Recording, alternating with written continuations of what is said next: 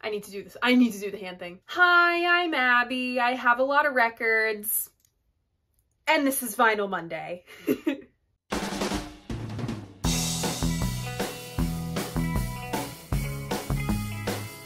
So welcome back, or welcome if this is your first time here. Vinyl Monday is the series where once a week I sit down and just talk about a classic album I love.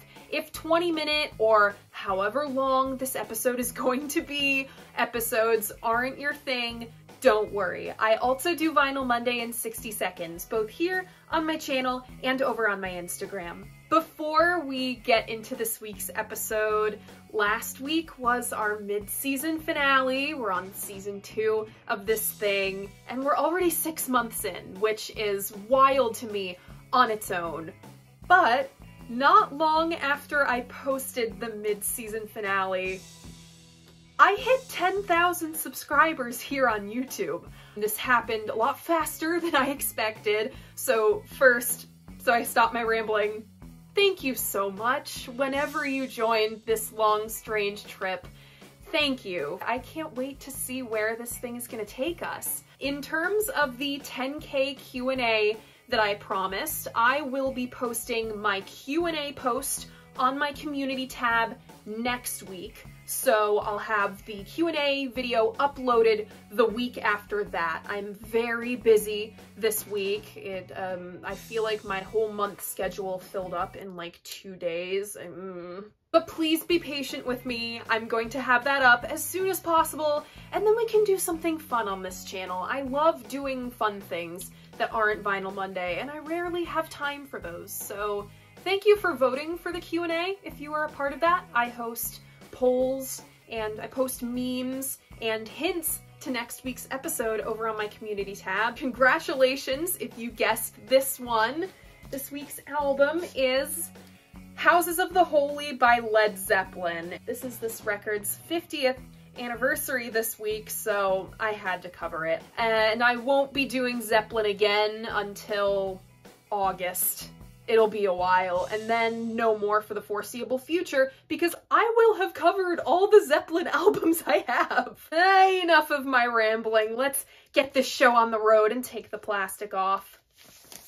My copy is a repress, not much special information to give there at all, so let's talk about this cover art. This was designed by Hypnosis, the favorite album art designers of Pink Floyd. It seems 1973 was a big year for those guys. Though it's under the Hypnosis name, the Houses of the Holy art, in truth, was done by one half of Hypnosis, Aubrey Powell. What happened to the other half? Oh boy! Jimmy Page essentially said that Storm Thorgerson got himself fired from this project for being a smartass. What did he do? He submitted the first draft of this art, which was just a tennis court, because he said the music was such a racket. This is like my 4th take, and I can't stop laughing at that story. If I wasn't already a Storm Thorgerson stan, then I definitely am now. This art was inspired by the sci-fi novel Childhood's End. Fun fact, Pink Floyd has a song named after that book.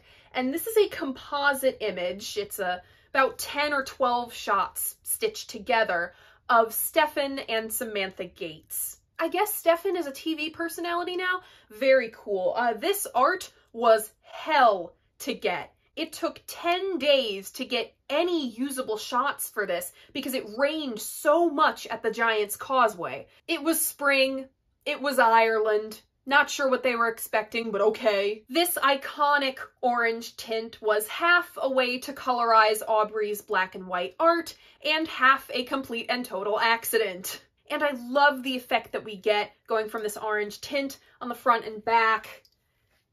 Opening up the gatefold, there's this brilliant blue. I know, wow. I'm trying my best to keep my hand here. Otherwise the YouTube terms of service gods just might smite me. If I were to move my hand, there would be a hole and very visible butt here. Since some of you seem to have the media comprehension skills of Swiss cheese, holes and all, I'm gonna use the Houses of the Holy art as a little teaching moment here. Let's talk blind faith. thanks to a so bad it's good thumbnail and what was apparently a flaming hot fucking take, the Blind Faith video is now my most viewed episode of Vinyl Monday. I think it's the most viewed video on my channel. And in the time since posting that video, the comments section has become a cesspool that reeks of "you're not allowed opinions unless they're the same opinions as me." First of all, the rumors are true. Yes, I am a Zoomer. Boo. Go cry about it.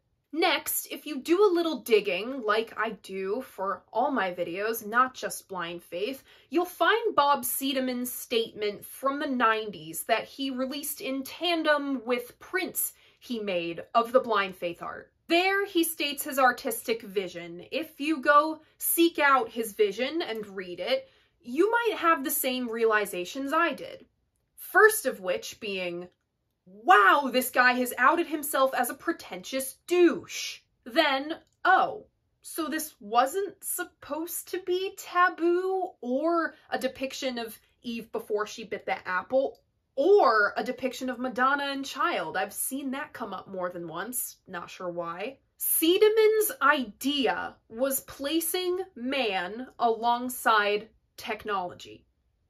That was the crux of his vision. Don't you think that that vision could have been better executed if he photographed a woman instead of a child? But I was alive in 1969 and it was fine then. Okay, if you were alive that long and did the same research I did after over 50 years of that album being out, you'll find out about the maybe slightly edging on coercive means that Seidman went about to get the photo. Thank you to Storm Thorgerson's book for outing that information. However, you also have to take into account that the model herself is okay with the photograph. I'm very happy that she's okay with the art, and I'd love to see her recreate it sometime. I think that that art would be even more effective if she was photographed at her age now. All of this does loop back to Houses of the Holy because I feel it's important to take into account how the child model feels in adulthood about the art. It certainly makes the Nirvana baby thing more complicated. Stefan isn't a huge fan of the Houses of the Holy art. He doesn't even really listen to Zeppelin. But Samantha is okay with the art, and she actually came back for the back cover of Presents. So controversial album art like this and Blind Faith, it's all totally on a case-by-case basis. What I think makes the Blind Faith art so flawed is the ill-advised choice to use a child in a concept that doesn't warrant such and would actually be more effectively conveyed by photographing an adult. Seidman's okay concept, but poor execution is what makes me feel not okay about the Blind Faith cover art. You also have to take into account that I was once an 11 or 12-year-old girl. I feel like some of the commenters have forgotten that. The Houses of the Holy art, on the other hand, you could apply the interpretation of Eve before she bit the apple, because she doesn't even know that the viewer is here. Her back is turned to us. And the context with how these models feel about the art in adulthood, while adding a layer of complexity, for sure, it doesn't muck with the artist's intent. Seeing this, you might still think that use of children on the Houses of the Holy art is wrong, and that's okay. You can make a serious case for that, but that's what all of this is about, right? And that is how I put my art history degree to use. Bitch. Right. Sorry for that being long-winded, but I felt I had to address that in order to uphold my integrity as a whatever I am on this platform and whatever I am to you. Back to the music. On Houses of the Holy, we have Robert Plant on vocals, Jimmy Page on guitar, John Paul Jones on bass, piano, organ, and mellotron, and John Bonham on drums. This record was produced by Jimmy Page and engineered by George Chiquette, Keith Harwood, and Eddie Kramer. Roll transition.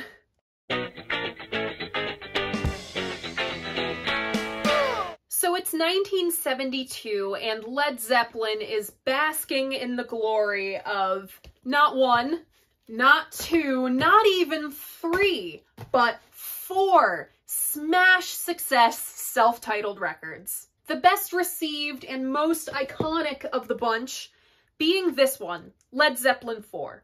This came out back in November of '71 and spawned Zeppelin's greatest hit to date, for better or for worse, Stairway to Heaven. After years of being ragged on by critics purely for being Led Zeppelin, so much so that they left their name off their previous record, the guys had finally ascended to the upper, highest echelon of rock and roll. At this point, anything they put out would sell, and as you can imagine, that gave the guys a lot of creative freedom. The addition of home studios also gave the guys a lot more creative freedom. I mean, think about it. You can hammer away at an idea until it's fully formed at any hour of the day you please. You're completely freed of the operating hours of a recording studio. George Harrison did it, and both Jimmy Page and JPJ did it leading up to Houses of the Holy. This proved to be quite advantageous for the recording process. The guys went into recording with fully formed ideas and didn't have to work around the hassle of writing and recording at the same time. It seems the seeds of what would grow into Houses of the Holy were rattling around in Zeppelin's pockets for a while. Over the Hills and Far Away had the working title of Many, Many Times, and was written as early as the Zeppelin 3 sessions. Mark that as the first of many times Zeppelin 3 is going to be mentioned here. Speaking of George Harrison, considering how interconnected all of the British bands were back in the 60s and 70s, George Harrison had been aware of Zeppelin since the very beginning. There's this great moment in Get Back where George mentions the release of the new Jimmy Page record, that being Zeppelin 1. So at some point, George Harrison tells Bonzo that the problem with Zeppelin was that they didn't have a good ballad yet. Of course, Bonzo goes and tattles to the rest of the guys, and this is how I imagine things going. Oh, no good ballads, you say? The crunge only happened because Bonzo was fucking around. It was intended as a tribute to James Brown, I guess, and Bonzo's idea was to create a rhythm that you absolutely could not dance to. And that's how we get the whack-ass usage of the 5/4 time signature. Take 5 has entered the chat. That is not a reference to the Blind Faith video at all. Houses of the Holy was recorded through 1972 at Headley Grange, where Zeppelin 4 was recorded, and Mick Jagger's home Stargroves via the Rolling Stones mobile. Wouldn't you know it? Just like Zeppelin 4, if it ain't broke, don't fix it. Because the Houses of the Holy material was recorded over a year before the actual album came out, Zeppelin got to play a lot of this material on tour while they were actively working on this final project. I think that's really cool. And hey, if you saw Zeppelin live in '72, like I've seen some of you in my comments section say, you probably heard some of this stuff at your show before the album came out. That's so cool to me. Believe me, there's a lot more lore that comes with this record, but let's get into the music itself first. The track listing of Houses of the Holy goes as follows.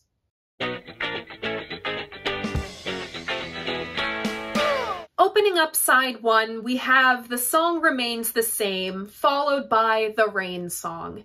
Then Over the Hills and Far Away, and side 1 is closed with The Crunge. Opening up side 2, we have Dancing Days, followed by Jamaica.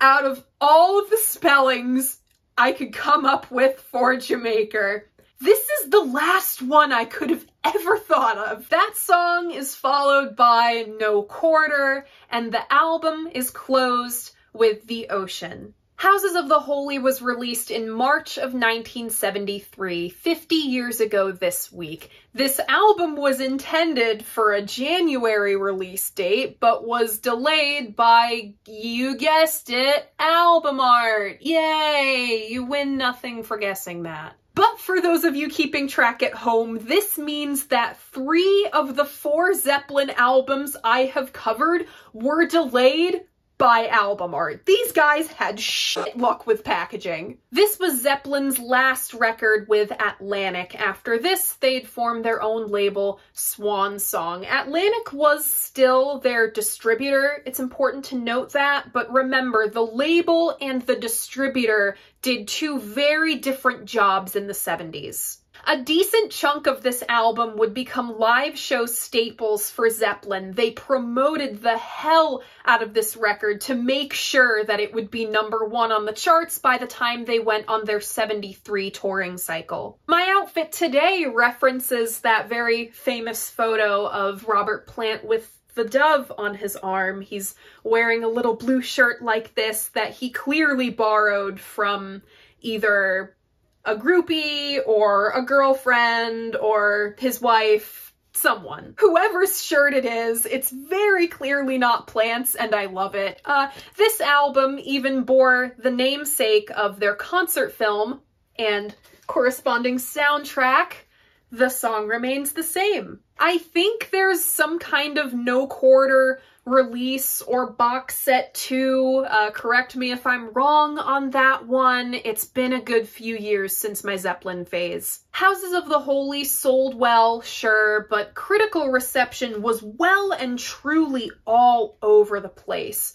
Chris Gow, ever the pretentious douche, I mean contrarian, gave it one of the highest ratings he ever gave a Zeppelin record. I mean, he did rag on No Quarter, which proves my idea that he was wrong about most things. It was generally positive, though. On the other hand, Gordon Fletcher of Rolling Stone was profoundly disappointed. He recognized the group's marked departure from what they were putting out a short 5 years ago. I'm gonna read a little from my notes for this. Even after 100 listenings, I'm still not convinced this is the same group that brought us the likes of Communication Breakdown, Heartbreaker, and Black Dog. He cited Zeppelin leaving behind the blues as well as Plant's changing vocals as weak points and calls the grunge one of the worst things Zeppelin has ever done. He dubbed this, and I quote, one of the dullest and most confusing things he'd heard that year. So, basically, when I wanted Led Zeppelin 5!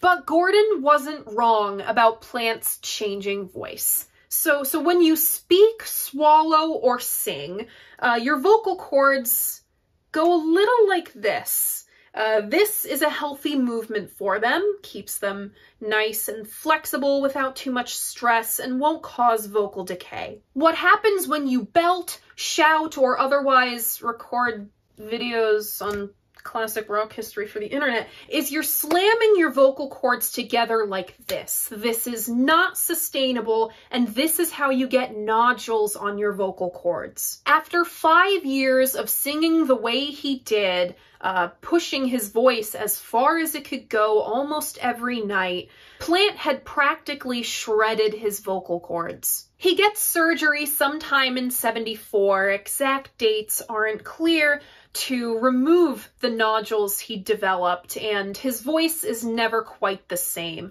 The Plant we hear here, on what I believe to be his vocal peak, is not the Plant we hear here or here.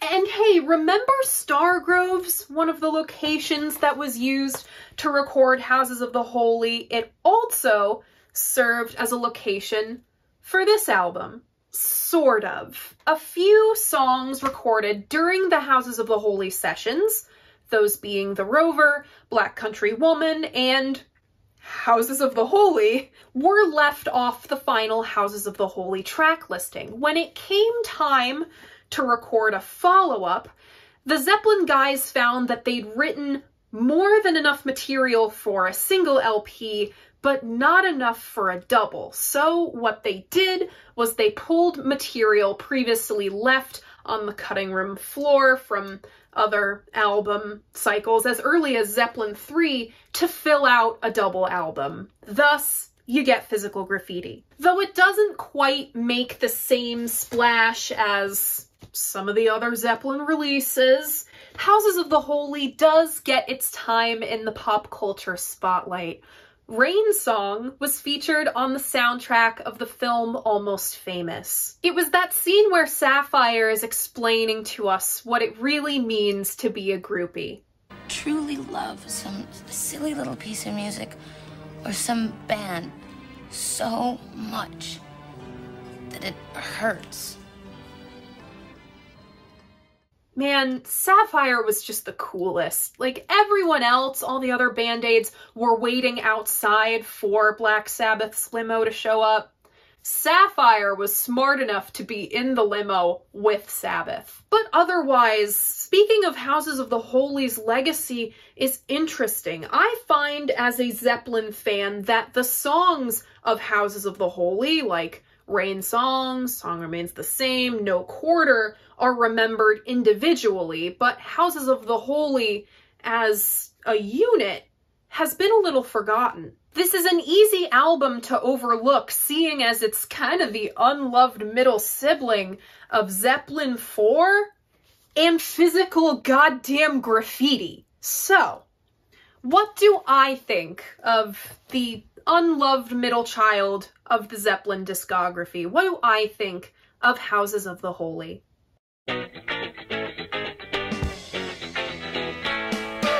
Oh man, this is certainly a record. It can be easy to dismiss because, well, it is a flawed record. Choices were made, and not always the best ones. I see Zeppelin 4 and Physical Graffiti as sister albums. They're varied in style when you're talking about from song to song, but they still have an easy to identify as, oh, this is Led Zeppelin sound. And they're both career, decade, genre-defining heavy hitters.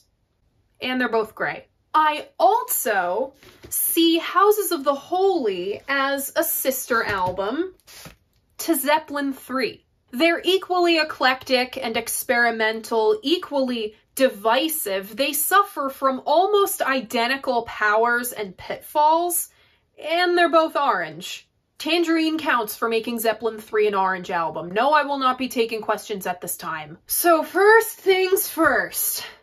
Leaving the title track off this one was a big mistake. We should not have the grunge taking up the space of Houses of the Holy on Houses of the Holy. For the life of me, I cannot figure out why Zeppelin would make a choice that so blatantly harms the quality of the final product.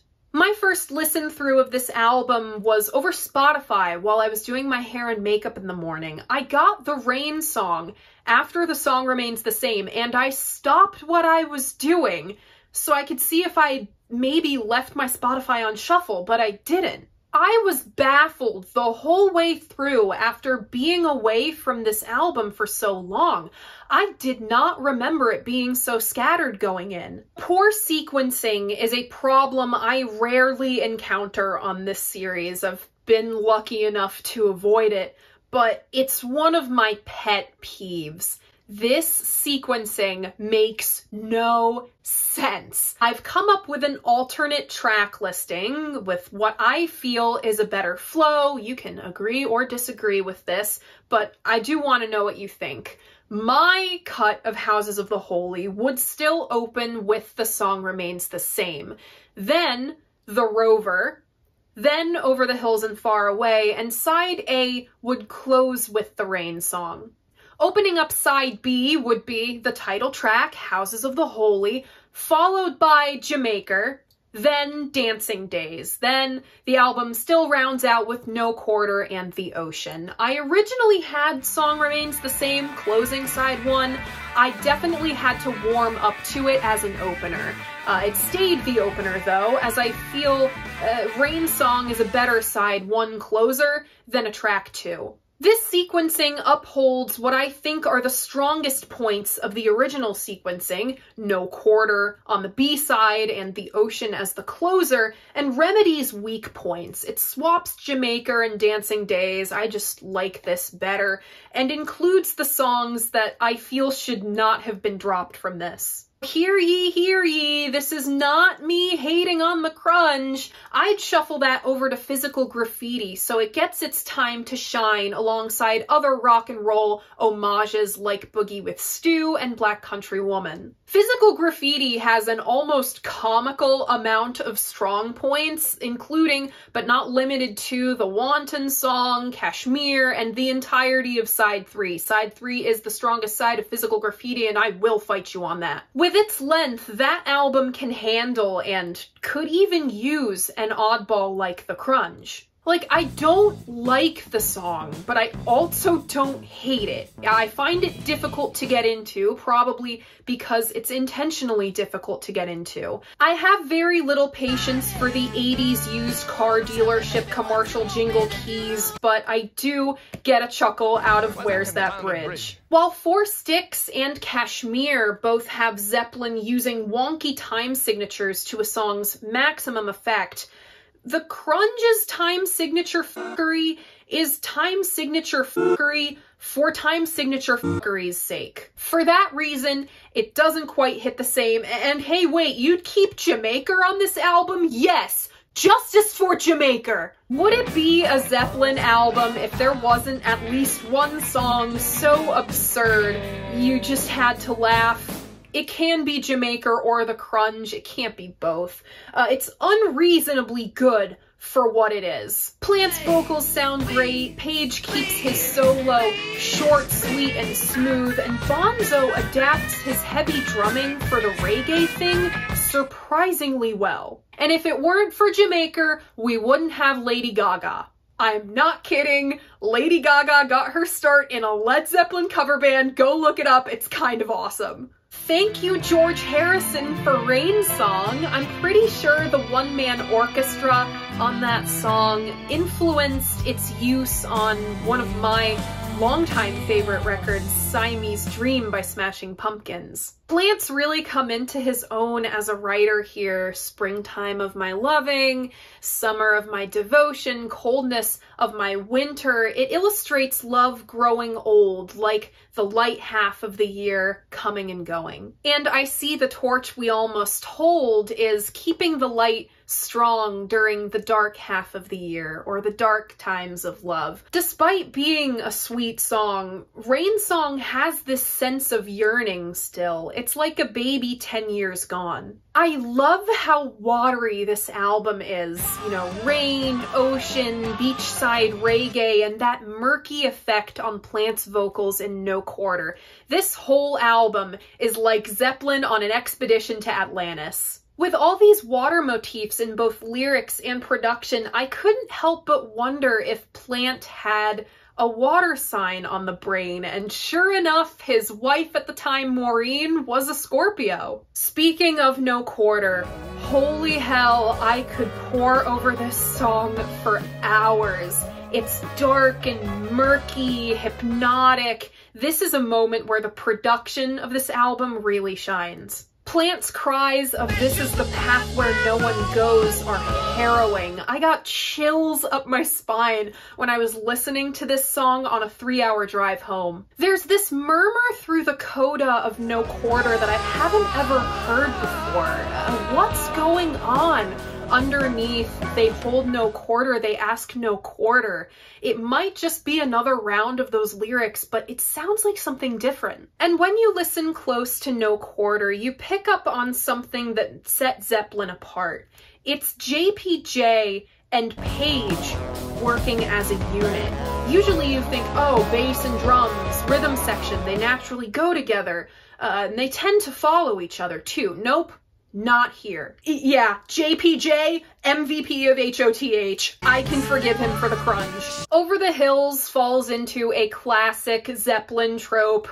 The J.R.R. Tolkien song. Zeppelin 2 has one, Zeppelin 4 has one, and Houses of the Holy has one. JPJ once again proving he is Zeppelin's secret weapon. That outro is a delicate moment compared of what we usually think of when we think Zeppelin. I don't know, it definitely is for me.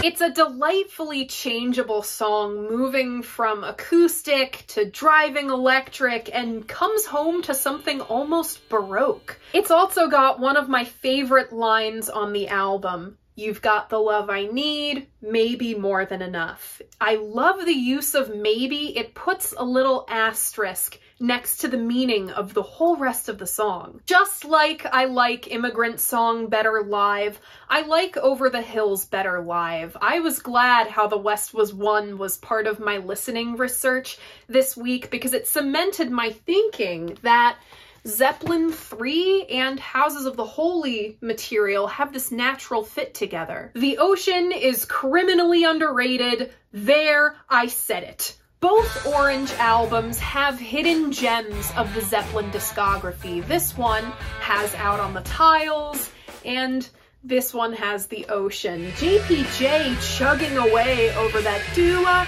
doo-wah. That really faint, we've done 4 already, but now we're steady, could refer to the number of takes done of this song, but I think it's a reference to these 4. For sure, not all of these are going to be right side up, but it's a nice nod to the fans. While I may not always understand Houses of the Holy, what I admire most at Zeppelin in this stage of their career is their willingness to push themselves. With Zeppelin 4 being so wildly successful, Zeppelin could very well have stayed stagnant. They were slinging records like crazy simply for being Led Zeppelin. They didn't have to evolve, but they still did.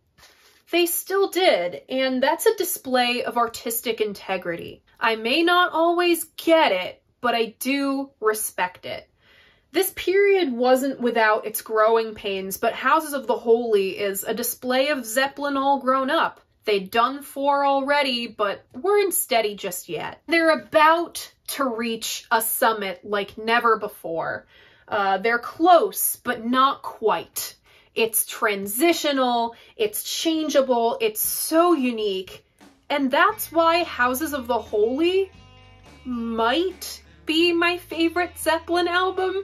I don't know, it's so hard to pick, and that's the beauty of covering these guys. My personal favorites are Rain Song, Jamaica, No Quarter, and The Ocean. If you want to keep up with all of the Vinyl Monday favorites from all the Vinyl Monday episodes, I have a Vinyl Monday Spotify playlist linked in my description. I update it every week. And that is it. That is 50 years of Houses of the Holy. What do you think of this album? Anything about it? The music itself, the tour if you went and saw that, or the art? Let me know what you think. I love hearing what you guys have to say about the albums I love. And if you like what I do here, you should like this video and subscribe to my channel. I post new episodes of Vinyl Monday every Monday morning at 11 a.m. And who knows, you might be getting a fun surprise soon. Thank you so much for watching, and I'll see you guys next week. Bye!